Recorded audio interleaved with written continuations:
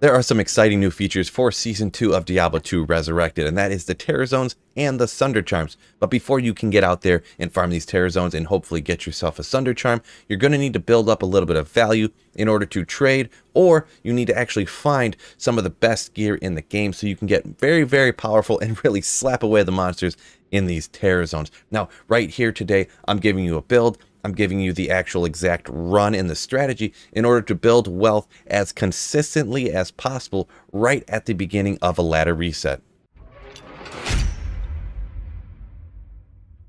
Now, first off, I'll show you the build that I love to use here now that they've kind of changed it for 2.4, because the actual lightning skills are very beneficial for doing the run specifically that I'm going to show you. So I'm going to go ahead and show you exactly what lightning skill I'm using, and it's not actually lightning.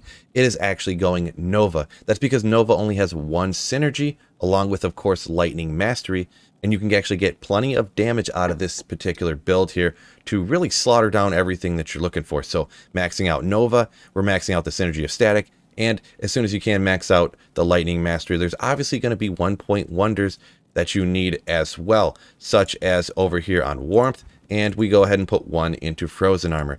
Now, once you can get up to it and you can put the points into it, you can actually get a ton of safety here with the remaining points from the different skill quests and from getting higher level. Max energy shield can save your life so much, and actually this is not a max vita build either. So we got right here 20 points into energy shield, and we have 15 points into telekinesis up here. You could shift it around the min and max a little bit, but that actually provides so much safety because you actually want to try to get as much mana as possible. You look at how the number over here is way higher than over there. Now, looking at the stats, you see we actually didn't go max vita, we went max energy because we're doing an energy shield Nova build, just enough strength to wear your gear. On the gear, I have some a little bit better stuff on this particular character, but I'm going to give you some of the budget options too. Throw on a spirit right here, spirit sword, spirit shield.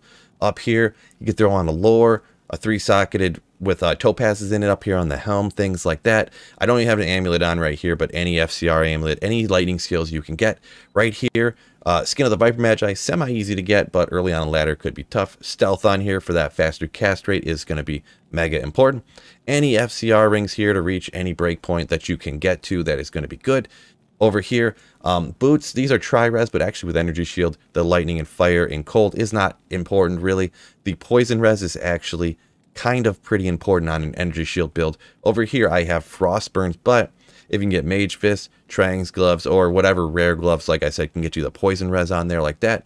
On the belt, I got gold wrap from Magic Find, but a very good budget option. Make yourself any caster belt to try to get you to that next breakpoint. Really, FCR breakpoints early on, faster teleporting, faster casting is going to be mega important until you can get that Arachnid's Mesh. So that's the character. Now let's see where you really need to run in order to get this wealth as consistently as possible. Now here we are out at the Black Marsh waypoint. Now teleport around until you find the Forgotten Tower, and if you haven't guessed yet, we're going to be running the Countess. Once you find the Forgotten Tower, you got to head all the way down to the bottom. But wait, don't just zip right down there and not do anything, because this is part of the strategy right here. Make sure on the way down there, you're slapping whatever champions and ghost packs you can along the way.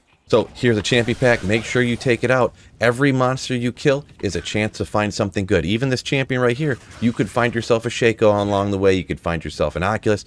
You could even find yourself 4-socketed monarchs that are worth something early on. And these monsters are incredibly weak.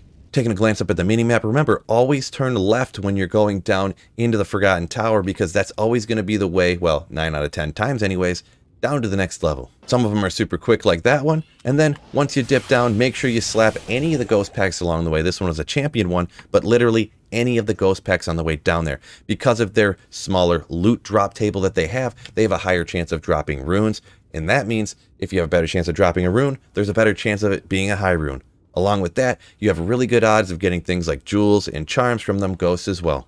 So the packs down here aren't usually super large and there isn't huge density, but just go ahead and slap them down as you see them. And then once you're down to the bottom, make sure you hop over here, and of course you're taking out the Countess once you're down here. If you didn't know, you see all these runes the Countess dropped. That's because she has a special rune drop table. If you actually run these on higher difficulty, she has a better chance of dropping more items, which those more items can actually override her special rune drop table, meaning you'll actually get less runes.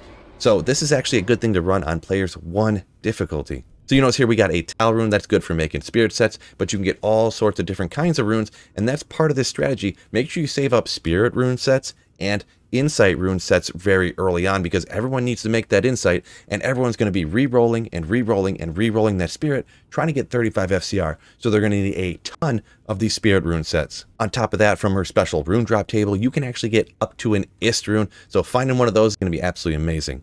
And then, of course, from the Countess, she is one of 3 monsters here in Diablo 2 Resurrected that can drop keys that you need in order to farm torches that every single character is going to need also. Second part of this strategy is heading out to the Arcane Sanctuary and farming ghost packs on your way out to take out the summoner. Now, these ghost packs are pretty prevalent out here, and the same rule applies as in the Forgotten Tower.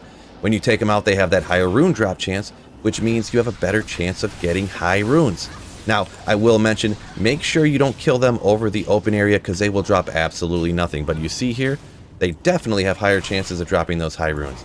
There is actually quite a bit of density out here too, so if you're strong enough and if you want to, you can take out other champions along the way as well. If you're a sorceress, go ahead and teleport out and see if he's there, and then go ahead and continue clearing these ghost packs on your way back, and then go up the other arms, try to find the summoner there. Also important to note, when you do come out to these other ends of the spindles, there are actually super chests out here that drop a ton of items, and I've even heard stories of people getting high runes out of those as well, so don't forget to hit those real quick when you're out here. Once you eventually do find the right way, just head out here, take out the summoner, and hope that you find a key from him. He is actually the second one here of 3 monsters that can drop keys you need in order to farm those torches. Next up, I kind of throw it in as optional because it's just so incredibly easy. It's hard not to justify coming out here and just slapping down Eldritch,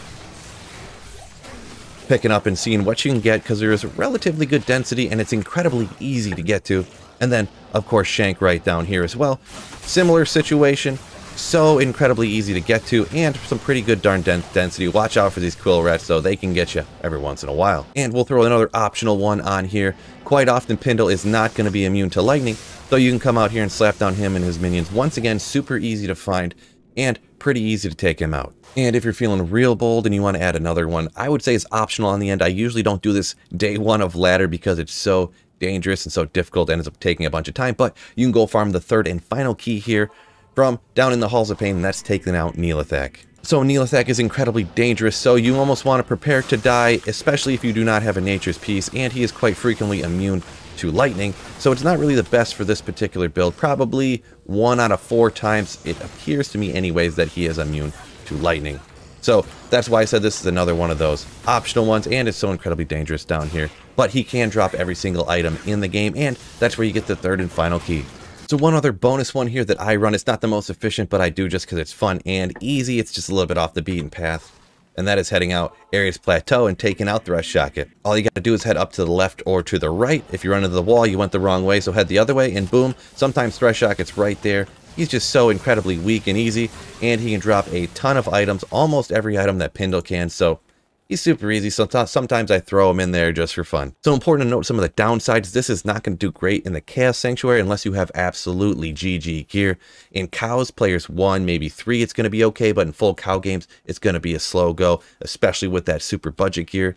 And it's not particularly great at one very large target. You're not going to be farming and taking out the Ubers. You're not going to be taking out D-Clone with this build. Even Andariel and Mephisto sometimes can be a wee bit of a struggle. It's just not made for taking out one individual large monster. It's made for taking out those large but very weak packs very quickly. Let me know your favorite ladder reset strategy down in the comments section. Don't forget to hit the like button and subscribe up before you go. Check out this video right up over here as well. I know you're going to like it. Peace out, fellas. And don't forget, keep slaying.